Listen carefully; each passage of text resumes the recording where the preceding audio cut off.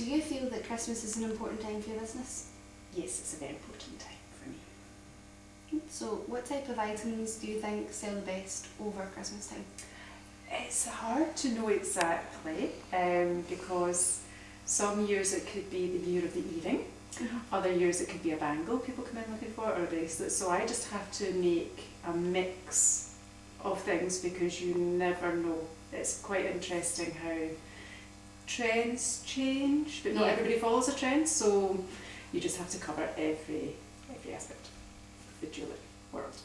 So what do you think the Yuletide Festival brings to the community of Kilbride?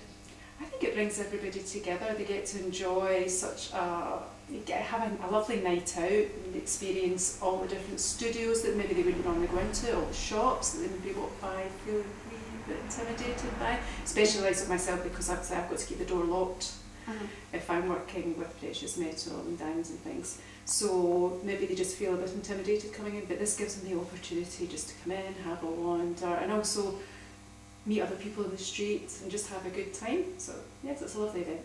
So do you enjoy it personally, the festival? Yes, I have to say I've never been out to actually experience it. I've always been in my studio.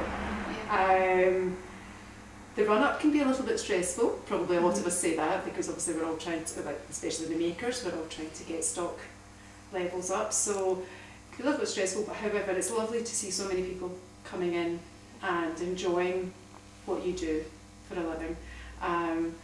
We can have up to like 500 people through the door within that time, so it can be really busy, but it's, it's great. It's nice to have that buzz.